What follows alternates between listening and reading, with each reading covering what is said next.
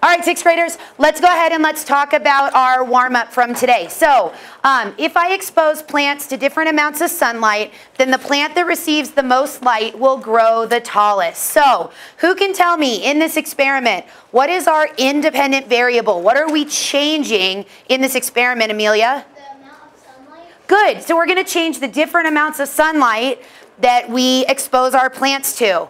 What is our dependent variable going to be, Deuce? The kind of plants. Good. Oh, ooh, actually, no, not quite. I think you've got, that one's going to be your control. We'll come back to that. Who's got our dependent variable? What's going to be the effect? Christian? How tall the plant will grow. How tall the plant will go. There we go. And now, Deuce, what are we going to control?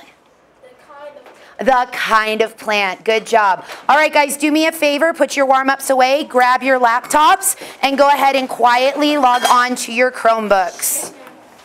Hi, my name is Cari Brewer, and I'm a 6th grade science teacher here at Falcon Middle School. One of the things I love the most about teaching 6th grade is that they are extremely curious, extremely inquisitive, and they really make teaching science fun every single day. We do hands-on activities and labs and experiences so that they can really see what they're learning in their seats can be applied to the world around them.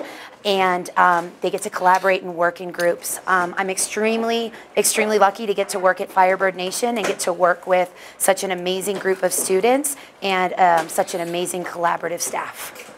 All right, guys, go ahead, get logged on.